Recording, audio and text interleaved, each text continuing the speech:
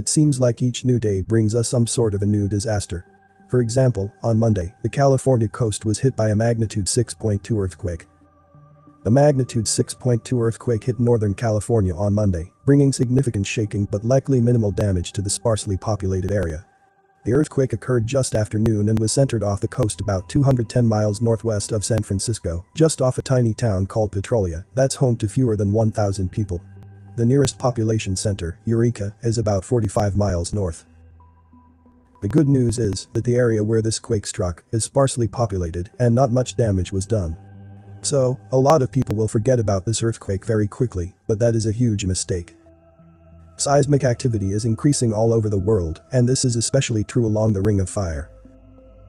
Last week, the eyes of the nation were on the extreme winds and violent tornadoes that erupted in the middle of the nation. According to the Weather Channel, what we witnessed was some of the strangest weather in the history of the upper Midwest. Wednesday's widespread windstorm, severe weather outbreak, and unusual heat from the Rockies and plains into the upper Midwest were so bizarre for December that even weather historians were in awe, according to the Weather Channel. I can say with some confidence that this event, the heat and tornadoes, is among the most, if not the most, anomalous weather events ever on record for the upper Midwest, weather historian Christopher Burt said. The damage that was caused by the tornadoes was simply jaw-dropping, and the power of the windstorms completely shocked a lot of the experts.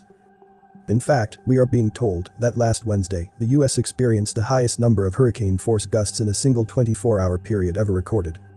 When wind speeds are that high, wildfires can easily get out of control, and almost 400,000 acres were burned in the state of Kansas in less than 3 days. As of Thursday, the Forest Service reported nearly 400,000 acres had burned across the state in less than 3 days. The bulk of that, almost 366,000 acres, was in the four-county area. Many farmers lost everything. In some cases, the fires moved so fast that there was not even time to move animals out of the way. One firefighter that was on the front line said that he had never seen fire move so rapidly in his entire life. It looked like a massive ball of rolling fire and smoke, said Keith Haber, emergency manager for Russell and Ellsworth counties. Haber, who has worked as a firefighter and emergency manager for more than 20 years, described the blaze as incredible. He said he had never seen fire move that fast. A record number of billion-dollar natural disasters hit the United States in 2020, and I believe that we are going to absolutely smash that record again in 2021. But this is all perfectly normal, right? Before I continue the video, please give a like if you've learned something. And don't forget to subscribe, and also click the notification bell too, so you won't miss any update. And watch to the end to avoid misunderstanding. Thank you. Of course, the entire world has been hit by disaster after disaster during the past 2 years, and this has brought us to the brink of an unprecedented global food crisis. The following originally comes from the Washington Post. Because of the pandemic, global hunger shot up by an estimated 118 million people worldwide in 2020, jumping to 768 million people, the most since as far back as 2006.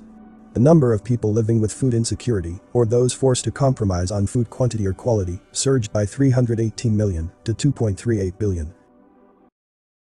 Global food supplies are going to get even tighter in 2022 and beyond, but don't worry, because the elite are telling us that if things get bad enough, we can just eat bugs. In fact, many different forms of bug will soon be available for purchase in supermarkets all over Europe. European member states certified house crickets, yellow mealworms, and grasshoppers as food fit to be sold at supermarkets. The bugs will be sold in frozen, dried, and powdered forms and will be packed with nutrients and low cost, according to Bloomberg. Earlier this month, the World Economic Forum published 2 articles explaining how people must get used to eating bugs. Those who can no longer afford meat, such as ham or turkey, and other traditional holiday foods, will come to find a new substitute.